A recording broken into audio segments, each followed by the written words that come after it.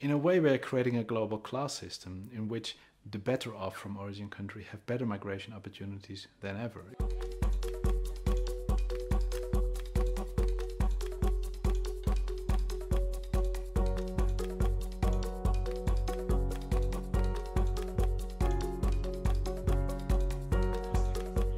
If we look at how migration policies have evolved over the last 50 years or so, they have become more liberal rather than more restrictive. What we've seen is very visibly governments have targeted particular categories of migrants, particularly asylum seekers and to some extent low-skilled workers, as being the targets of and they've been sort of labeled the undesired migrant. And this is where everything is focusing on. But at the same time, countries have opened their borders for people who come to work, particularly more skilled people, but also for students. Actually, over the last 40 to 50 years, most countries have made it easier for families to join migrants in the destination countries. So in reality, we can't really say that migration policies have become more restrictive. There's only two categories of migrants where we have seen an increasing attempts by states to try and stop and decrease it. On the one hand, this is refugees, and on the other hand, these are low-skilled migrants.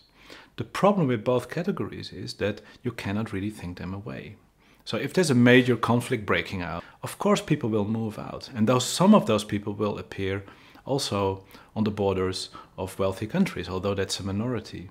So if you then put such big restrictions in place, people may not cross a particular border where a fence is built, but people will simply take other routes. Another category is low-skilled labor migrants, because there officially the line is, particularly in Europe, we don't need these.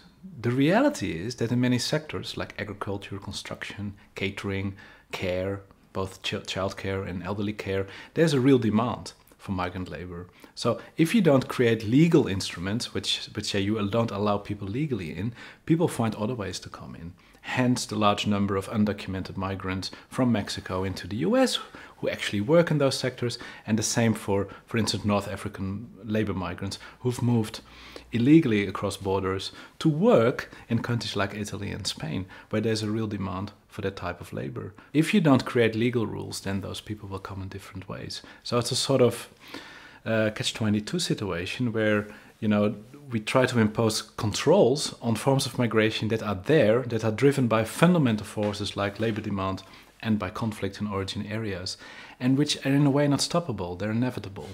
And there's where you see the crisis narrative appearing, whereas in reality, the big majority of migrants coming to Western countries, they totally follow the rules.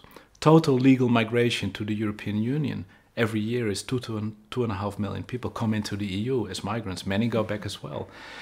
And that is the big source. And if we look at so-called illegal sort of migration, irregular migration of labor migrants across the Mediterranean, we really talk about relatively low numbers. And you could say that on a global scale, current immigration policies, which are all about selection, have made it easier for the already privileged to migrate. So in a way, the current immigration policies are privileging the already privileged in origin countries.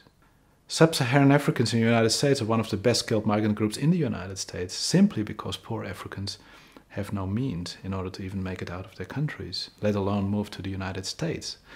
So in a way, we're creating a global class system in which the better off from origin country have better migration opportunities than ever. If you have the right degree, a certain amount of money, it's become very easy to migrate for many groups, wherever you're from. If you're poor, you don't have the qualifications. Either you can't migrate at all, or the only option left is cross borders illegally and end up in situations of marginalization and exploitation. So you could say that the current migration system is not going to reduce inequalities in the world. Actually, it rather tends to do the opposite.